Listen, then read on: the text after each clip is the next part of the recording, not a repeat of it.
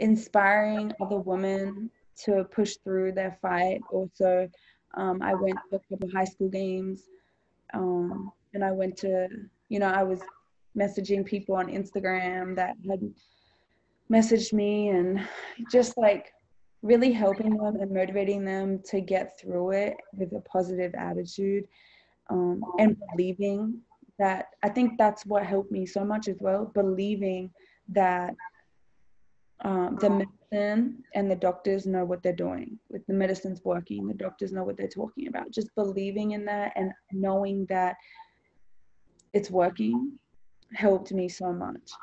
And then one person who reached out to me that I'll always remember is Holly Rowe.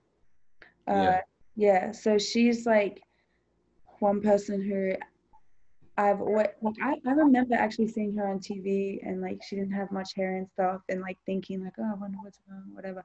And then when I ended up getting sick, like I learned so much more about her story, and then she had messaged me on Twitter and Instagram, and pretty much just saying to stay strong, and that if I ever need anything, I can reach out to her. And it's always stuck with me. And you know, her doing that to me, maybe I can help somebody else that is going through something, or I can, reach out to them and say, push through, like you got this, and so that's one person who I feel like her reaching out to me helped me.